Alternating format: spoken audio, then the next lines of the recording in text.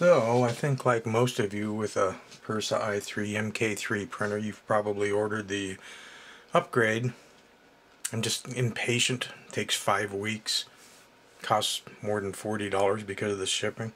So in that time, I decided, well, what could a person do for less than $40 and much quicker? I have ordered the parts. They are coming. I will use them when they get here. That didn't stop me from experimenting. So I was going, what could a person do another way to make it all work? So I printed the new MK3 S parts out. And the first thing I tried was, I thought about, since I can't get their special little IR sensor because it's so small, I went, what if I took one of the inductive proximity sensors like is used on my TiVo flash, because on the TiVo flash it uses an N sense, but you can get the same sensor that senses what they call the top, and you can also get it with an NPN output, and you can also get it normally closed, and those are all things that you need in order to work with the person. This being for the TiVo flash, it unfortunately is normally open, so I would have to invert the output to normally closed, and it's an N sense instead of top, so it wouldn't really fit inside the unit. So I started searching on eBay for the heck of it, and I found a much larger, unfortunately, but I could still fit it in the case, proximity sensor, and I have in this one here. It's one that has the steady on light, so when you insert the filament, the light means you're out of filament, and when you put it in, of course the light goes out, and it will send the appropriate signal to the unit. So what's actually in there is I've hollowed out the case a little bit and put the larger proximity sensor, which did have the top sense, and it already has an indicator light as part of it, and it already had the normally closed NPN output, so it'll interface with the printer. In other words, I can use this unit as is. I have the 7mm steel ball inserted in there, and to get the ball to retract back, I put a little magnet, super strong magnet right here. In this case, it's trying to remember the name of my electric toothbrush. Anyway, we've got Sonicare, I think it is, and the Sonicare toothbrush ends you're supposed to replace every 3 months, and rather than just throwing them out, I first yanked the magnets off the bottom because they got 2 really strong magnets on them. This is one of them here. So I just glued it on there, and it'll hold that ball in there, even with filament in there, and even if it was out of this case, you can't shake the ball loose. That magnet sucks that ball back in really strong. Works really well. So this has a lot less parts. You have one magnet, one ball, one sensor, but it does cost more money if you were manufacturing the printer.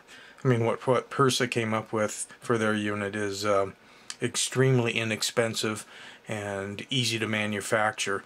The only downfall for us is when we order the kit is that super high shipping rate bumps everything up to being around $42, $43. In this case, even if I bought the sensor in the smaller form like this, these are like 26 bucks if you pay full retail from almost any vendor. Ali Electronics, DigiKey, Panasonic. These originally were made by SunX, but Panasonic now owns them. But so you could do the mod yourself for under $30 and have less parts and more reliability actually. And it'll even though the sensors are normally rated when you see them anywhere from 10 to 24 volts, 12 to 24 volts, they work just fine at 5 volts. All the ones in the TiVo flash are running at 5 volts even though they're rated 12 to 24. So that's not a problem. So after I accomplished that, I said, okay, that'll work. I wonder if I could do it even cheaper. So I thought about using a Hall effect sensor. So this one here, I'm using a flashing LED as an indicator, but buried in here is the same steel ball, same magnet to retract it, but I'm using a Hall effect sensor to detect the position of the ball. So if the filament's in right now, the machine would see that it was in, and this would send a low signal saying that it's out. The thing about Hall effect sensors is they're super small. They're less than 50 cents. You can't get cheaper than that. but they're not good at sensing accurate distance, so the movement of the ball. So in order to do that, you actually have to trick them. Normally in a Hall effect sensor, you have a magnetic force to one side or to the other side. In this case, I put it right below the ball, so the ball is on top of an edge. So when the ball moves, that the thickness of this, 1.72 millimeters, that kicks the ball from one side to the other. And because there's a magnet holding the ball in, the ball is also magnetic, so that shifts the field. So I was able to use a Hall effect sensor in that way. And nothing has to occupy any of this space that's in the normal one. There's the ball being held in by the same magnet. You can see it works. The sensor, I actually cut a slot before I put this piece in and slipped the sensor in from the back, and it just slides in, like I just said, kind of fits just to one side of the ball, like where I have this white filament. So when the ball moves over further, that throws the magnetic field on the opposite side of the sensor and trips it.